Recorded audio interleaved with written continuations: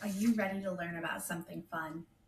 Well, I sure hope so because I have something really cool to show you. In fact, I have someone to introduce you to. But before we do that, let's kind of talk about what we did yesterday. So, yesterday we looked at greater than and less than. Greater than is the one with more. So on this one we have 9 and 4, and I circled the 9 because 9 is greater than. Now let's look at less than. We have 6 and 8.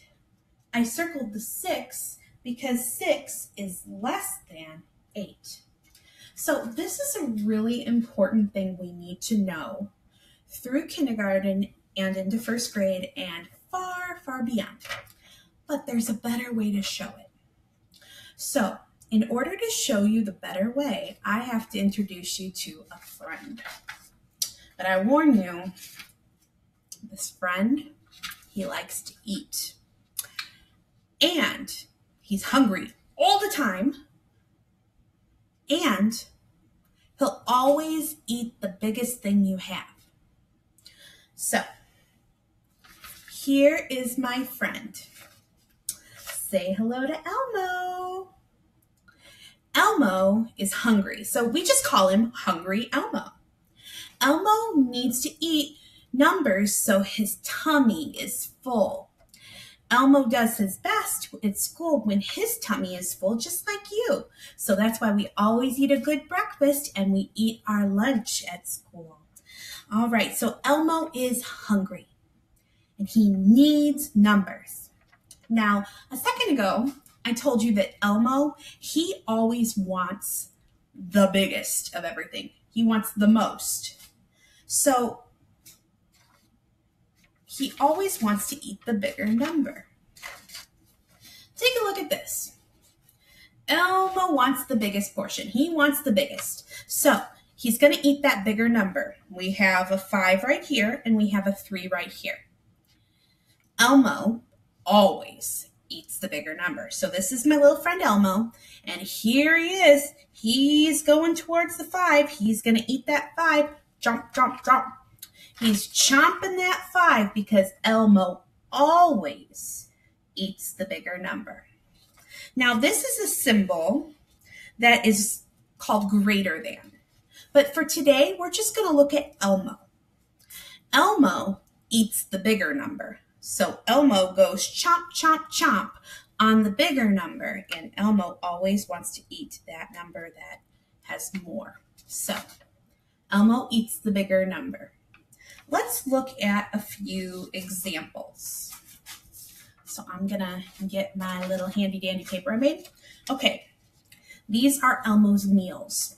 He has to choose which one is he going to eat. So for his first meal, we have a 10 and a 2. Elmo always wants to eat the bigger number. Which one's bigger? 10 or 2? Well, if you said 10, you're correct. We need to make sure that Elmo is eating the bigger number. So I have my little handy dandy sticker of Elmo, and he's gonna go chomp, chomp, chomp on that bigger number. Elmo is going to eat the 10 because 10 is bigger or greater than 2. All right, let's look at our next one. Elmo can choose between an 8 and a 9. Elmo always eats the bigger number. So which one is Elmo going to eat? What do you think? Is he going to eat 8 or is he going to eat 9? He always eats the bigger number. Well, if you said 9, you are correct. 9 is bigger than 8. 8 is less than 9. So we want our sign to go right here. We want him to be eating that 9. Chomp, chomp, chomp. He eats the bigger number. We can say 8 is less than 9. Elmo wants to eat the 9 because 9 is the bigger number. All right. Our next numbers are 4 and 1. Elmo always wants to eat the bigger number. Which number is Elmo going to eat? Is Elmo going to eat the 4? Or is Elmo going to eat the 1? What do you think? Well, if you said Elmo's going to eat the 4, you are correct. 4 is a bigger number than 1. 4 is greater than 1. 4 is greater than 1. So Elmo always eats that bigger number. So we can say 10 is greater than 2 because Elmo is facing the 10. Because Elmo is facing the 9 in this one, we always say the first number first. We say 8 is less than 9, and 4 is greater than 1. For this lesson, all you need to be able to do is pick out the bigger number and know that Elmo always eats the bigger number. So if you don't get that greater than, less than stuff, that's okay. I just want you to know that this is Elmo.